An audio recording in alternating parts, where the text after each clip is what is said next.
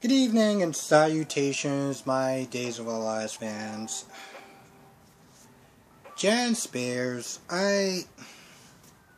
listen, I know in the past they had better villains, and I've known she's been on the show and been a recurring villain for quite a while. I'm just like, how's everyone just so accepting about that? Or is everyone accepting about that? Because I feel like Jan Spears is the type of character that you would see on a typical Lifetime movie. You know, just this really desperate girl. That, in her own right, is actually beautiful and could actually, you know, be with, get a man. It's not like she can't get a man or anything like that, but she's so just like very one-dimensional. And so watching these scenes with her was just like, okay, like when is this actually going to be over? And in this, I feel like I was watching a goddamn cartoon. And this episode, Jan Spears is all like, first of all, I just found this to be completely stupid. I mean, the whole time she's like, well, you know my secret, so now I have to kill you. Okay. Alright, it's not like we didn't see that coming, but sure. And she's all like, well, since I don't want to dirty my hands, Chloe's gonna kill you. And at first Chloe's like, I don't want to do that. Like, I don't want to do that. What is wrong with you? And, Claire at one point is pleading with her, but Claire's like, you know what, fine. Jan, you gotta sit there and take the weapon, and you gotta kill me. So, Chloe's like, alright, just give me the gun. I'm sitting there thinking, okay, so you're gonna... And granted, at the time, she just only had the gun. So, she's like, alright, give me the weapon, I'll do it. And then Jan Spears brings out a knife, and she's like, alright, here you go. Chloe's like, well, what are you talking about? And Jan Spears is like, well, I may be crazy, but I'm not stupid. But you're still crazy. Oh, okay. Alright,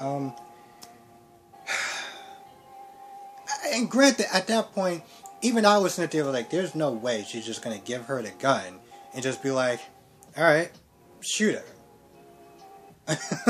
So of course she brings out a knife and is like, alright, I want you to sit there and kill her. And Chloe's like, I don't want to do it. And so she's like, alright, fine. I'm like, okay. So Jan Spears, I gotta sit there and hand this to her. She left some some gasoline, tied up Claire, left some gasoline there, and like a lamp, like one of those old lamps or whatever. So any person that comes in there, they're gonna knock over the lamp, and Claire's gonna be burned alive. Which is kind of poetic because, the cabin that she chose is the same cabin that Claire tried to kill Sierra twice. Trying to burn her alive twice. So, I give her points for creativity, okay? I give her points for creativity. And that's pretty much the only damn thing that she's gonna get. But that was pretty interesting. Now, Bella's not there. She's like, alright, listen, I did it. But Trent's like, but Melinda's like, that's not enough. So Melinda wants her to make it official, going down to the court, make it, you're gonna plead guilty, no trial, just go straight to jail. And at first Bella's like, I don't know about all that. I didn't think we were actually gonna be, I'm sitting there thinking, just get it over with, Because the whole plan is to get back Bella. The whole plan is to get back Claire, so just go through with it. So, Melinda is just all so, like she seems so proud of herself. Like, oh, I'm just this top lawyer or whatever. And she seems so proud of herself. And the sad thing is that she's wrong. And, I don't know if she's trying to do this to, move up or whatever. I don't know what she's trying to do, like. But the whole point is, I feel like by her trying to do this thing and, show that she's this powerful DA, that she's just gonna wind up looking like a damn fool at the end, and wind up tanking her whole career. But whatever. So Bella's like, all right, fine, just do what you got to do. Let's just go to, let's just get this over with. And Sean and Philip have one last talk with her, like, oh, you sure you want to do this? So everything's going through. They get to Statesville, and Sean sends Jen a picture of her in the jumpsuit. She's like, all right, cool. Here's the picture. Jen calls up, and Jen's like, yeah. Here's the thing. I'm really so happy that you kept up your end of the bargain, but the thing is, well, you're never really gonna love me, and this whole thing was never gonna work out. So, yeah, I'm still gonna go through with whatever plan that I'm gonna go through with. I'm not gonna lie, I didn't doze off, but I was just like, she's still going through with this crazy plan, and Sean was like, what? Now, I'm not gonna lie, I kind of was just like, Sean, did you really think that she was just gonna go through? She was just gonna be like, all right, sure. After she already knew that you double crossed her already, you honestly think she was just gonna just keep up her end of the bargain? But I guess I felt like they just all kind of just like, listen, we have no other option. We can't find this girl. We don't know what's gonna go on, so this is it. This is our play. This is the only play we have. Now Philip calls Melinda an idiot. Literally like, yo, listen, she didn't do it. It was Jan Spears. You are going to wind up getting both Chloe and Claire killed because, well, you're an idiot. And to be honest, I was like, I agree with that guy. The look on Melinda's face was like, oh, what did I do? I was like, you just said you're an idiot. I mean, you were so quick to sit there. And granted, she was giving Rafe such a hard time. But, well, you're eliminating this person, eliminating that person. You got to get this person. We got to solve this case. Like, you're not working fast enough. And it's like, see, this is exactly what happens when you, what's the sentence that I've heard somebody on the radio say? Measure twice, cut once. So this way you won't look like a damn fool. And a look on your face, that just kind of says it all right there. So that's awesome. But honestly, to tell you the truth, I have to sit there and say that even though I don't like Jan Spears and I kind of think she's a really weak villain, this was probably the best part of this episode. Yeah, the best part of this episode, to be honest. Because I feel like at that point, everything else just kind of goes downhill. Ben comes over to Statesville to see Clyde.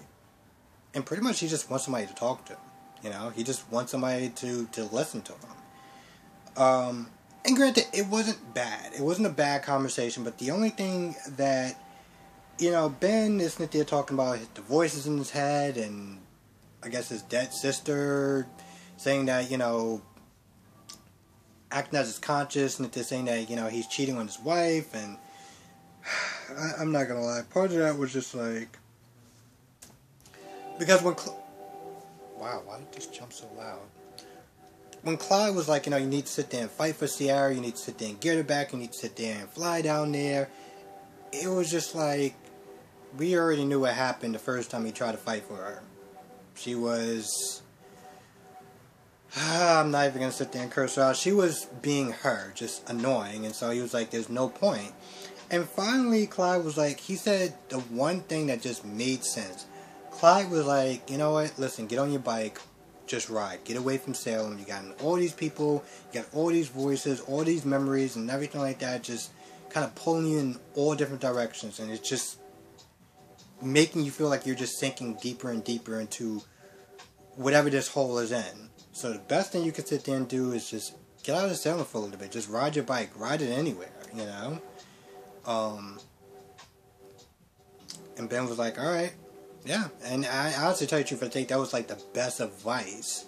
I honestly tell you the truth, now I sit there and think about it, I think that's the best advice that anyone has given him.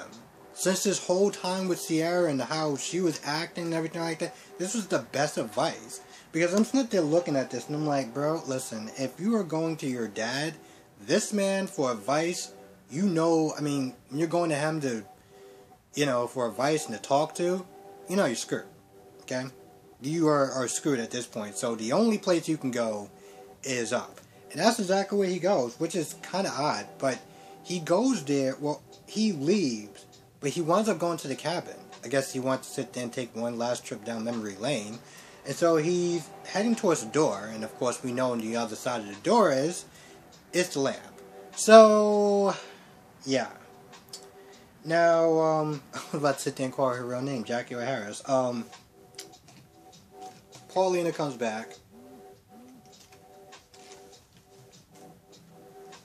And apparently, her and Marlena go way back.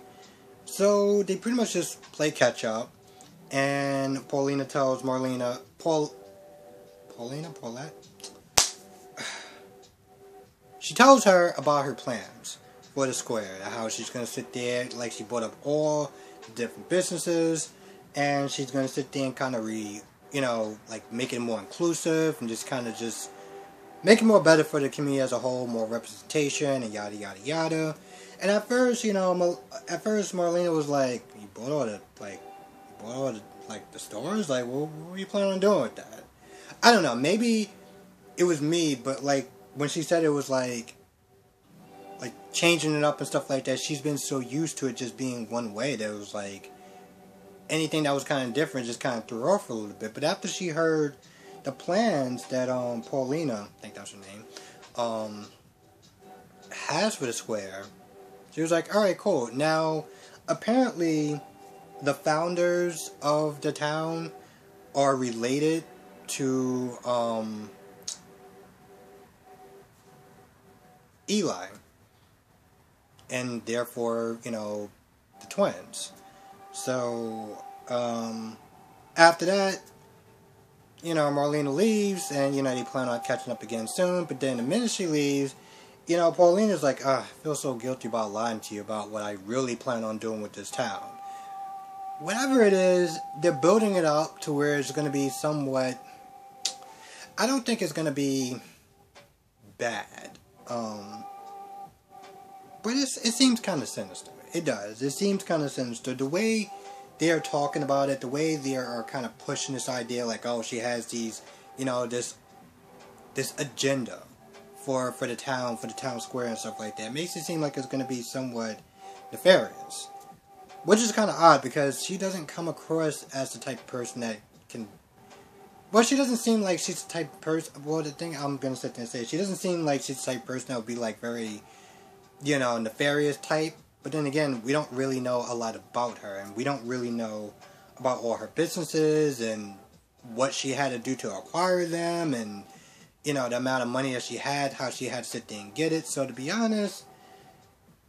could actually be kind of bad. Not gonna lie, it could actually be kind of bad. Which, actually, to tell you the truth, I feel like that would be something that Jackie would actually want to play as far as a character, I mean, I haven't really kept up with her career. I know she did Sister, and she did something else. I'm not gonna lie, I don't remember which other show that she did. But the point is, a lot of these actors love to sit there and play villains. If they ever get a chance to play like a villainous role, they're going to take it. So, I have a feeling like whatever it is, it's going to be probably up to no good, but kind of fun. So, we'll just wait and see. I'm not going to lie. I feel like I'm missing something. I really feel like I'm missing something. I don't know what it is, but I feel like I'm missing something. The sad thing is that the best part of this episode was the Jan Spears stuff, was the kidnapping stuff with Chloe and everything like that. I don't know why she kept calling her a ghoul. I don't know, maybe it had something to do with the accident that Chloe had. But yeah, the best stuff was the Chloe and the kidnapping stuff. The problem is the villain that they have for her. She's just so one-dimensional. In so many ways, she kind of reminds me a little bit of Nell from General Hospital. Like, just very one-dimensional, very, like this immature attitude. Like, I gotta sit there and get Bella away from Sean because Sean is the only person for me, even though there's like about 1 billion other men on a planet that I'm pretty sure the majority of them actually probably look better than Sean, but for some odd reason, this chick just seems like she's so fixated on him that it's just like, really? Like, this seems like a plot from like a Lifetime movie. Don't get me wrong, Lifetime movies actually have gotten better over the years. I actually sit there and say that. And they're not so one-dimensional like how they were in the 90s. But the point is, it's just like, really? This is still your motivation? Like, after all these years? I mean, I love a good villain. Just gotta be more than just about one particular thing. It's just so... Anyway, with that being said, I think that's about it. I'm pretty sure I missed something. And I do plan on doing, like the compilation of,